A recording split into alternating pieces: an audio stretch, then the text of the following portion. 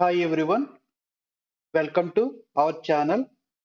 So this is part 5 video on ASP.NET Core Identity series. So in this video we are going to do Google Authentication. ASP.NET Core Identity infrastructure also supported by the Google Authentication. Okay, first thing is we must register our application, our Razor Page application with the Google service. Okay, go to console.cloud.google.com/project selector. A dashboard will appear like this. Okay, at the API and services. So click on create project, and here we have to define the name of the project. You can give any name. I'll give it like Razor.NET 7, and I can leave location default. Click on create. Okay. Project successfully creates, then it will appear in this drop down. Next, on left hand side, click on OAuth consent screen. So here, user type, we have to select external and click on create. And here we have to provide some app information. Okay, I simply give like Razor app, and here email address, our by default authenticated email address will come. Okay, remaining all optional, and bottom there is a developer contact information. Here also I will give a normal Gmail address. Click on save and continue. Now we are on scopes tab. Now click on add or remove scope. From right hand side, check email, profile and open ID scopes and click on update. Okay. Next, save and continue. So here is the main page. Test users means for the development time, okay, to check the Google authentication. So we have to register the email addresses here. Whatever emails we register here, only those emails are eligible to do Google authentication with our local application. Okay. So here we have to add all our test email addresses. Okay. So I am going to add one different address that I am going to use it for authentication. Okay, in upcoming steps. Okay.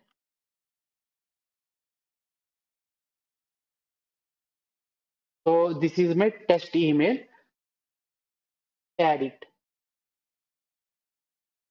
So now I only able to authenticate with my local application only with this email address only, because for testing we must add test addresses. Okay, in real time we no need to add. Okay, click on save and continue,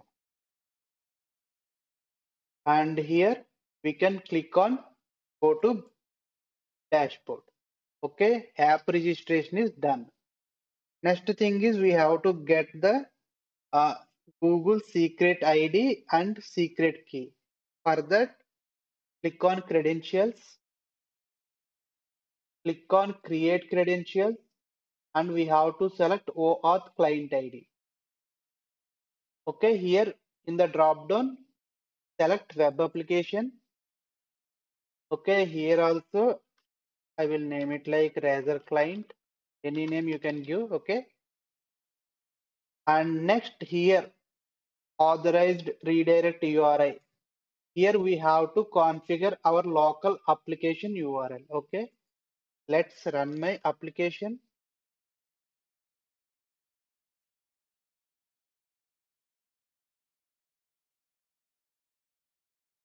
Okay, let's give this URL.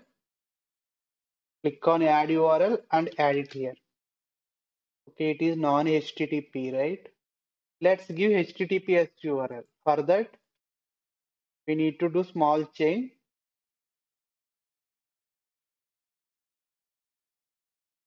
In OBJ, not OBJ, in properties, in the launch settings, non-HTTP is at the top in the profiles list. So what I will do, cut HTTPS and paste it on top of the profiles list. Okay, now if I rerun, I will get HTTPS URL. Okay,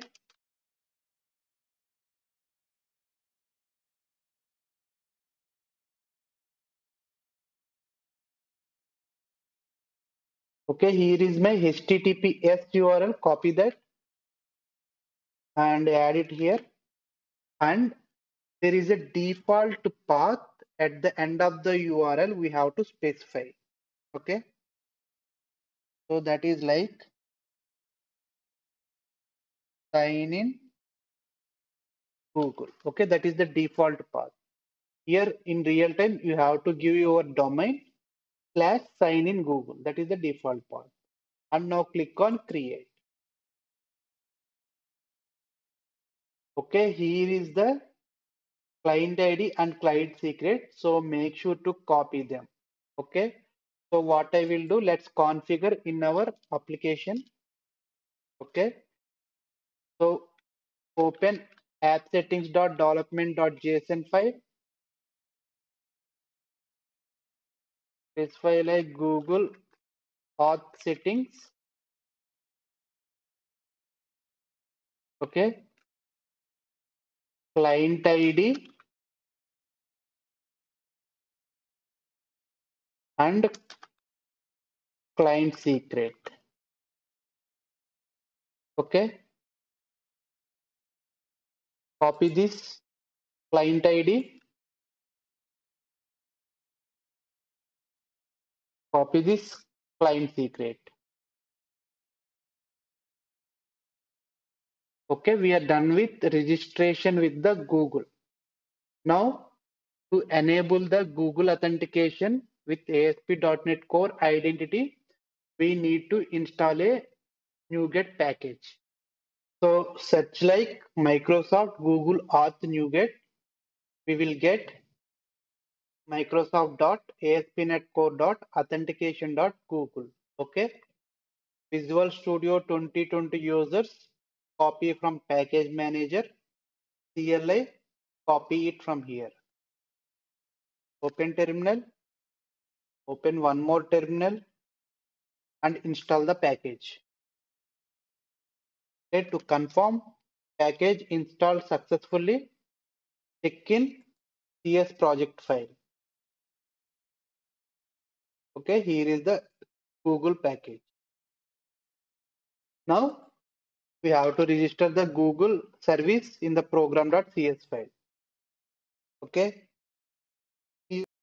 builder.services.add authentication. Okay, dot add Google. Okay, Google options. So here we need to configure our client ID and client secret. So Google options dot client ID, and I have to load it from the settings, right? So we know how to load from settings. So here I need to change the root property, and here we have to pass exact property, that is client ID. Okay. Now let's configure the client secret. So Google options dot client secret. Okay. So copy this line of code and change this property name.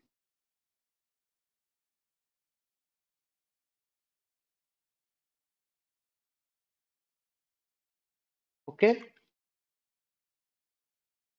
That's it. We are done with the Google integration. Let's test our application. So make sure to rerun our application again. Let's copy my application URL and let's open it in incognito tab. Okay, so that we can see all the execution process of Google login, because here I have already signed in with my Google, right? So few steps may skip because we are already authenticated, right? So to test full steps, please make sure to open it in incognito tab. Now, if you click on register, you can see a Google button. If you click on login also, it will show you a Google button. That is because we just enabled this add Google method, right? So that will automatically enable this button. Okay. So let me click on this Google button. See, it is successfully redirect to Google login page. So let me enter my email address. See, this email must be our test email. We added a test email, right? Only those emails only get success for testing. Okay. Next, let me enter password,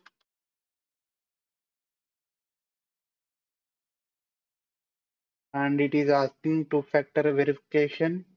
This is Google one, not our application one. 201-003.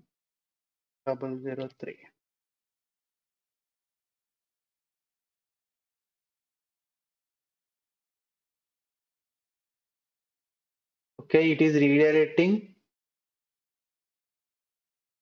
and it is successfully redirected back to my application, and it is showing you have successfully authenticated with Google.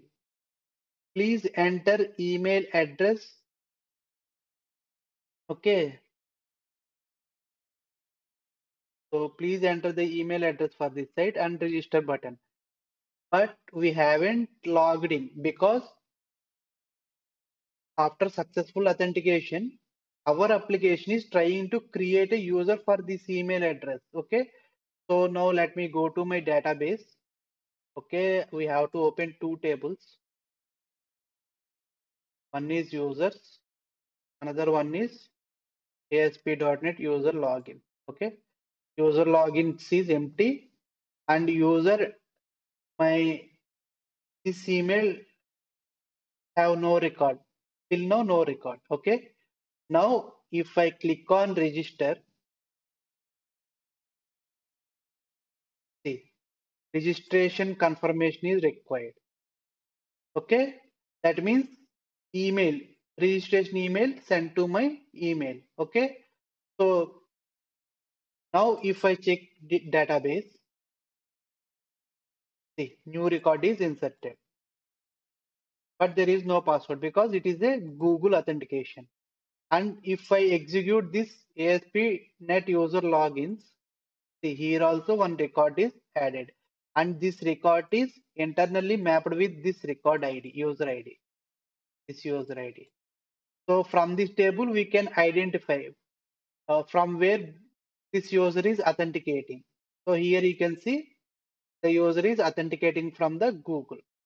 Okay.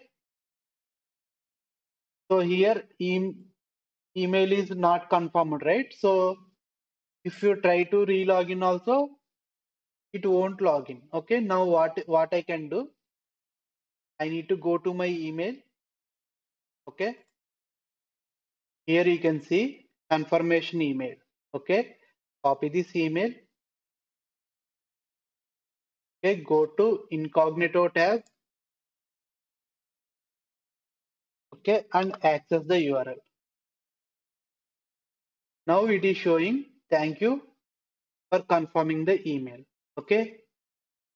So if I check database, the email confirmation must be true now. Okay. Let's execute.